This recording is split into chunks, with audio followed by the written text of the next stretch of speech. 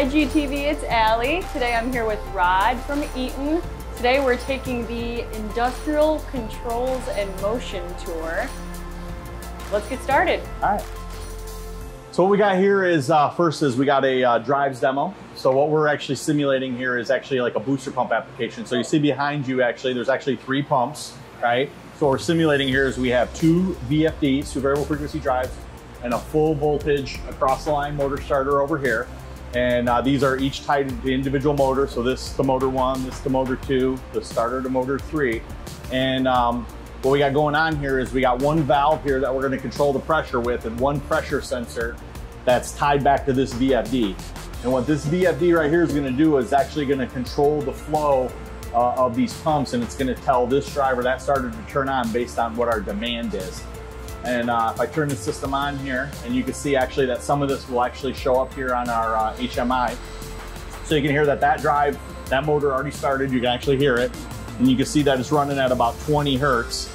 Well, 16 now, 12 going down. But as I increase demand, you'll hear it. So I'm actually opening the valve and allowing more to go through. So as the pressure sensor senses that I need more, the motor speeds up and creates more flow. So what's going to happen is as I turn this up and this motor keeps ramping up, he's eventually going to tell his buddy over here that I'm sick of doing all the work and I need a little help, right? So as I keep going, so this drive is now running too, so you can see that they're both actually running now. You can actually see both are spinning.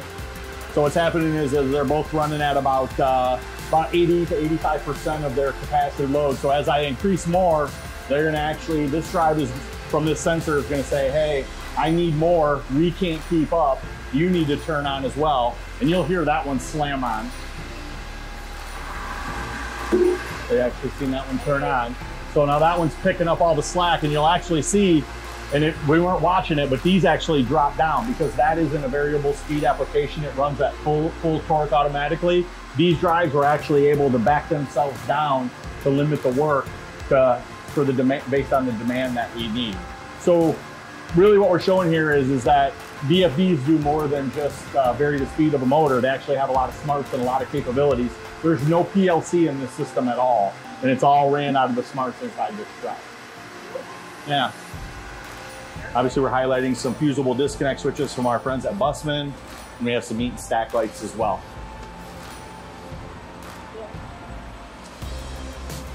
This one isn't an active demo, but it's kind of highlighting a new product for us.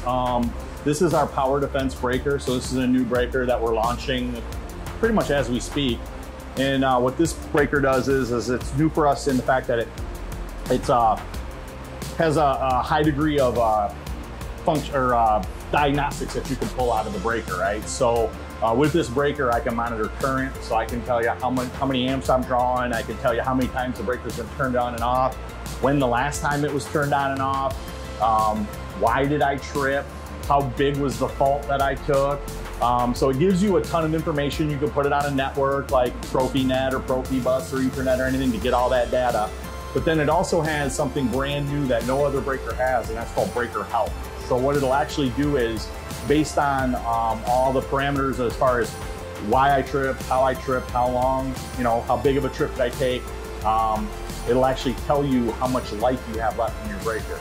So it can actually tell you, hey, it's time to replace me without you ever even doing anything. So again, kind of a cutting edge, industry leading breaker, brand new product for us.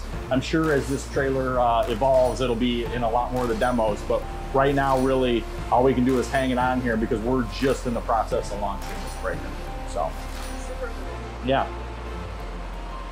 Here we got an HVAC demo. So really from down here to here, really kind of highlights all the products that we put together specifically for the HVAC industry. So in the heating and cooling industry, they use a lot of the same stuff. So you'll notice that, you know, some of the stuff in these cabinets look very similar to everything else. So a lot of the stuff we use is the same, but some of it has different functionality. So for example, there's 2 variable frequency drives inside this cabinet. You might be able to see them in the hole there, but they're much different than the variable frequency drive that we demoed over there. And the fact that they have different functionality inside it. So for example, one of the things that HVAC requires is what's called fire mode. So if I have an HVAC system and my VFD's running, what it's doing is it's turning my fan. It's blowing cool air, hot air into the building, right? Well, if somebody pulls a fire alarm, what'll happen is if I'm blowing air into the building, I'm feeding the fire, right? Well, if I pull the fire alarm, what happens is the drive knows I'm in fire mode. It goes into reverse. It starts sucking air out of the building, and then it shuts down all the parameters for motor protection. It just says, I'm gonna run until I basically burn up in order to be safe in a fire application. So we have different packages of drives for the DH1. This is called our IntelliPass, I believe it's called IntelliPass option. And this is a packaged unit that is very typical of what would go on like a rooftop air handling unit or whatnot. So very unique packaging for us. And then we also highlight our ability to do enclosed control. So we can design and build all these different types of enclosed starters for the HVAC industry. And again, this is our XP500 HMI with Gorilla Glass. So I'm gonna take my key.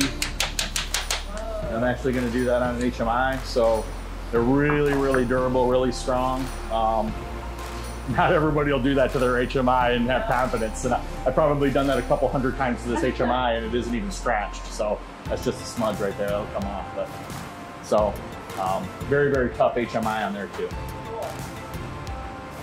And then behind you this is actually another kind of drive. So again, a different kind of drive. Now this uses, you see DG1 in there. So it uses the base model of the DG1 that we saw over there. But what this is actually an 18 pulse drive. And what an 18 pulse drive is, it's for when you have bad power. So where these are used a lot is maybe like a hospital or a wastewater treatment plant, or maybe in a country that has a very poor power grid, or maybe somewhere like on a train car or something where everything's powered by generator where the power to fluctuate. What this does is a normal drive is a 6 pulse drive. This is an 18 pulse drive. It basically takes drive is garbage in, garbage out, right? So what this does though is it cleans up the power and makes it manageable and usable for a drive. Because if the power's too dirty, a drive won't work. So that's what we're kind of highlighting here. And then here we got a really cool product. This is called our OLI switch. So this piece right here is actually a separate part.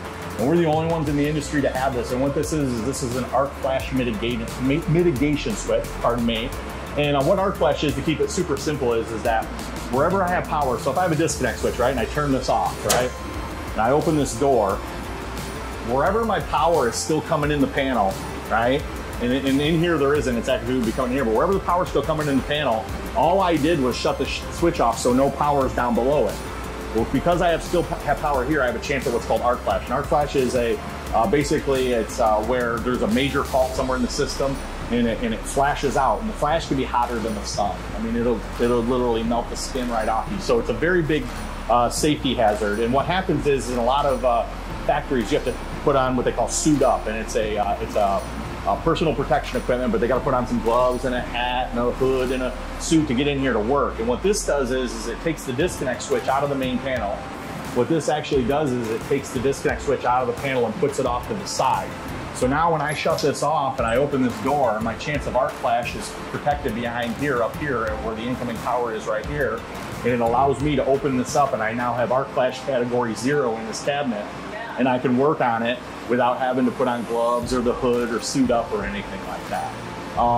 Again, there are solutions out there where you can buy the enclosure to do this and populate it yourself, but we're the only people that have or only company that have a fully populated unit all in one, where you buy one part number and mount it up on an enclosure. So really, really cool product. I like it. It's one of my favorites. So. Safety first. Safety first, that is correct. So this is a system. It's, again, this trailer kind of travels all over the country, right? So we got to kind of hit all the different industries, right? And this would be more for oil and gas, right? So what we have this housed in is another one of the Eaton brands, Kraus-Heinz. This is a NEMA 7 9-bolted explosion-proof enclosure, really big and tough. And this application is very typical of what you might find in a petrochem application. But what we're highlighting here is our C445 motor management relays. So it's really these guys right here in the middle, these three right here. What this does is it's really, in a nutshell, it's a high-end overload relay. So what we're able to do is this thing, again, is networkable. You're able to pull a lot of data out of this. So for example, I'm just gonna start this. It's gonna get a little loud, but I'm gonna start this mixer here. We're actually reading watts right here, right? And here we're reading amps.